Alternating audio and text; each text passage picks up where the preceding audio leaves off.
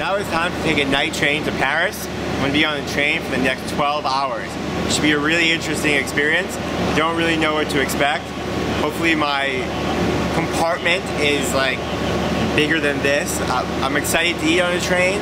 Never done that before. It's going to be fun. 12 hours on a train, but super excited for Paris. So let's get to it and have some fun.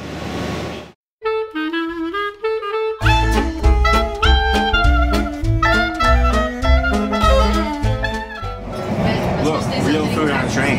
Who would ever have thought? Hopefully this meal tastes good because I'm kind of hungry. Not too bad. And I got wine, so it's a perfect dinner.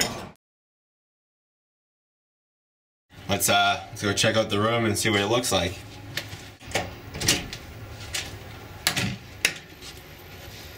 So welcome to my humble abode. This is where I'm going to sleep tonight. There's 2 chairs here that you can sit in during the day, but at night the conductor comes down, puts this bed, and this is where I'm going to sleep. It looks pretty comfy. Hope it's comfy. I had a really good dinner. It was very filling.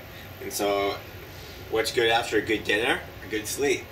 So yeah, I'm going to go to bed for the night, and I'll see you in Paris. So have a good night.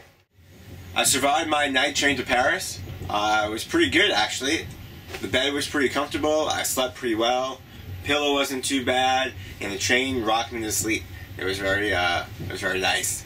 And now we're pulling into Paris, and I'm excited to drink French wine, eat French cheese, and just enjoy one of my favorite cities on earth.